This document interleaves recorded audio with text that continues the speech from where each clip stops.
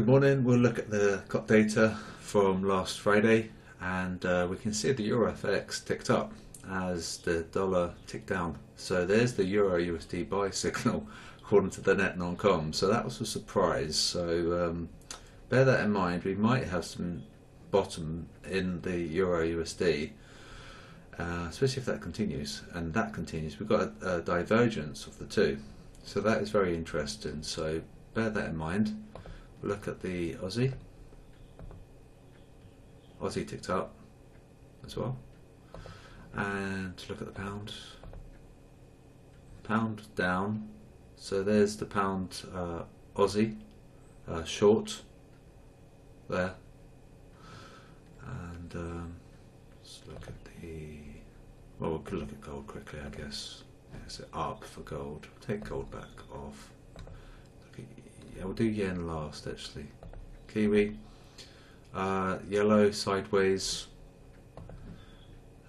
Swiss franc perhaps sideways, negative, but not that great movement.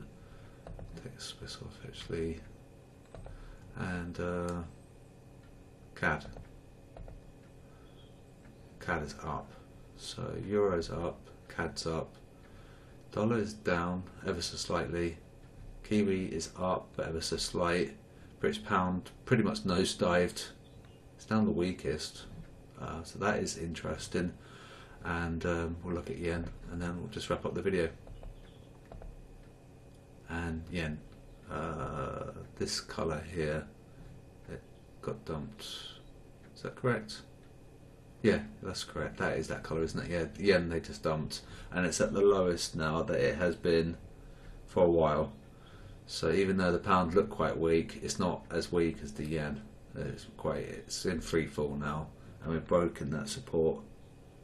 Minus 107,000, 111,000. So yeah, 4,000 contracts below that support.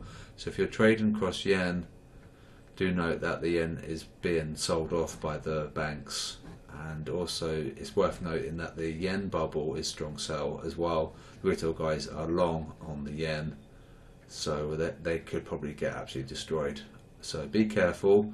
There's your little net non-coms view of the market for this week, and I'll be back tomorrow and to update you guys with the signals. And we'll see how we go. And remember to use your technical analysis with the signals. Don't open when the signal gets generated. They're just sentiment only. Look at your technical analysis for entry and you should be okay.